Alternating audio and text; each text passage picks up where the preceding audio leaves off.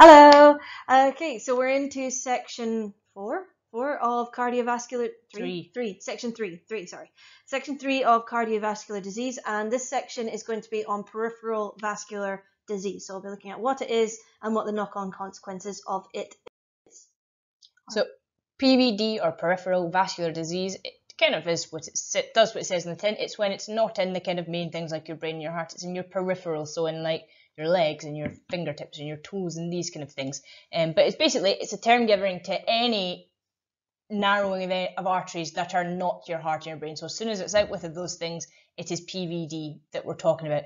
And again, generally speaking, atherosclerosis is the cause of this disease, as it is for all of the heart things. So this is a condition, because it doesn't directly affect like your heart or brain and any of the really very key organs, it can go for a while without actually being detected. So you could have this for a considerable length of time without actually knowing it, without seeing any kind of real symptoms of it and any kind of real issues of it. That doesn't mean it's not going to be bad ultimately, but it means that you can go a bit longer with this compared to that might cause myocardial infarction, which you want to deal with quickly.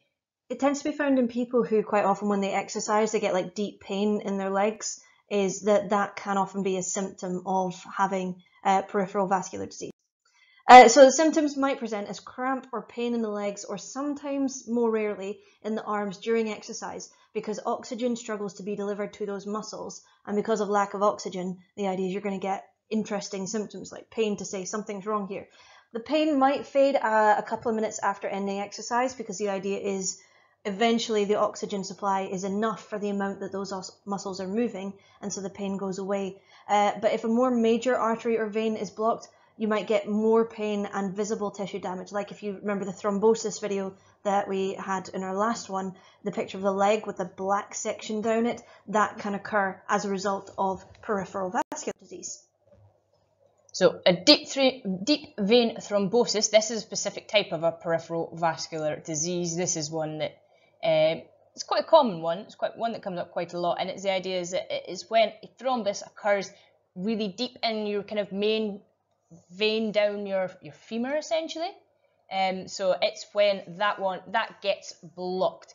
And obviously, it again, as soon as it's blocked, stops it getting oxygen, stops it getting all the various nutrients to survive. A quite common thing of it is people tend to know if they've been flying and sitting down for a long period of time, because on a plane obviously you can't really get up and move. That's why if you're going on like a 10-hour flight, it's sensible to get up and down and walk a wee bit, because if you're sitting statically for all that time, the chances of your blood maybe stopping moving and forming a clot is much, much higher, because you're not moving, so your blood is not necessarily moving as quickly, which means this is much more likely to happen. This clot is much more likely to form because you haven't been moving. It's also the reason why they give you compression socks, because remember this idea of venous return of your blood. So the veins return blood by squeezing muscle tissues.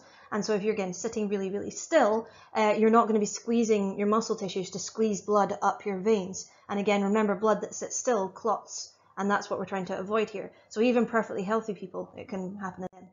Now, problems of DVT, deep vein thrombosis, because the blood doesn't come up the legs as efficiently, you can get fluid buildup. Remember how the veins take the tissue fluid back in from the tissues? If the veins are filled or blocked, they're not going to take that fluid back in, and so you get a fluid buildup inside the tissue space because there's no room for the tissue fluid to come back into. Your lymph system can still take some of that burden, but not all of it. Okay, so as you get this edema, which is known as fluid buildup, and that can cause in the legs, and that causes very painful swelling. It's extremely sore.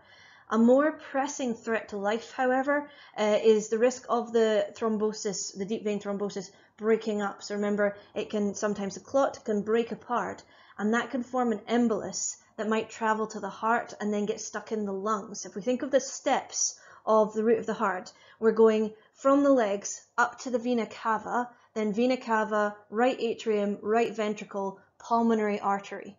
Okay, so that's the route that the embolus would take. It would take that exact route, end up in the pulmonary artery, and then the pulmonary artery would branch into a smaller one, and eventually you'd end up with effectively a clot in your pulmonary artery in your lungs. Now that is called a pulmonary embolism.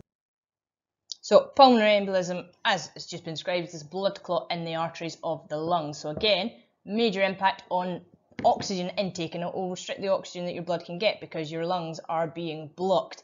There's two things that we recommend you do. It is in the sway. You can follow the links in the sway. It's just simply Googling. Paul Robinson is a footballer who has had this, and you can read a bit about his story. Secondly, there's this video. The link is also in the sway. You will need to log into YouTube to watch it though, because it's age restricted, because it's really, really gory. Oh, it's amazing though. It's horrible but brilliant at the same time. It's my favourite video ever. Would recommend it, but if you're squeamish, just don't bother. No, if you don't like blood, you will faint, so don't watch it. But yes, it's amazing. The biggest embolus ever getting removed. Okay, so this is all you need to know about peripheral vascular disease. You just need to know what it is. So it's the narrowing of blood vessels that are not in the heart and brain. You need to know about deep vein thrombosis, which is when a blood clot, also known as a thrombus, occurs in a vein.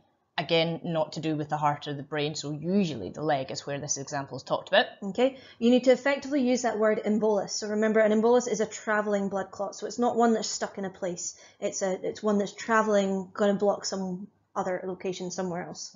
And you need to know a pulmonary embolism, which has resulted as an embolus that's broken off of a thrombus from deep vein thrombosis and now travelled into the arteries in the lungs, causing a clot there. Okay, so that's it as far as peripheral vascular disease goes. Video 4, section 4, is on cholesterol and its impact on cardiovascular disease. So we will see you then.